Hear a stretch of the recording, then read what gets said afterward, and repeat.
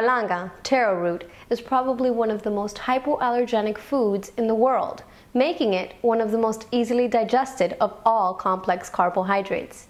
But besides all that, Malanga soup is incredibly delicious and healthy. Serve this creamy soup with any meal. Hi, I'm Jessica from One Click to Know. Here's a simple and delicious recipe that anybody can make. Let's get started. Here's what we will need. 2.5 pounds malanga or taro root, peeled and diced, 1 medium chopped onion, 3 cloves garlic, chopped, juice from half a lime, this is optional, 2 tablespoons of butter, half a cup light cream, salt and pepper to taste, and 4 cups of chicken or vegetable or beef broth. I've cut my malanga into 2-inch cubes.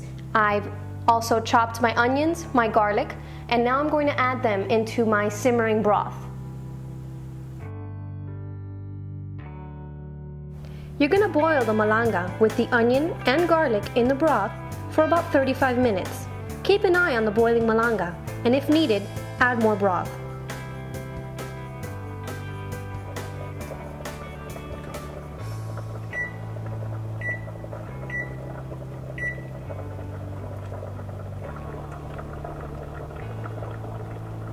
"35 minutes have gone by, and I'm going to check if my malangas are tender. Here we go. They seem to be just as I want them to be. So we're going to get ready to blend them. It smells delicious. We are now ready to blend our malanga. You don't want to put too much of your malanga soup inside the blender because it is very hot, and when you're blending hot liquids, you need to make sure you have a vent so that the steam can escape. Okay? We're going to do this on low. And just watch it, and if it starts to clump up, we want to add a little bit faster speed. We blended our malanga, and now we're going to place it in our pot to simmer. We're going to add our cream. I'm going to stir that in. We're also going to add the butter, which is 2 tablespoons of butter,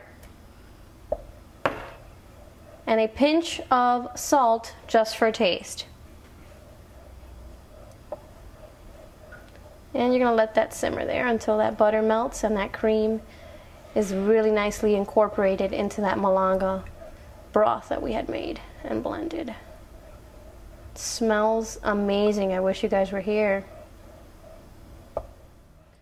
We've now plated our malanga soup and have garnished it with basil and 2 slices of French bread toasted with a little bit of olive oil and salt and pepper for taste.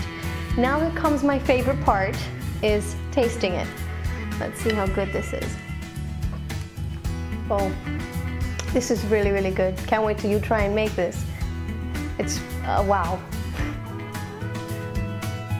For One Click to Know, this is Jessica with another delicious and easy recipe. Keep watching, we're always adding new recipes. Till next time.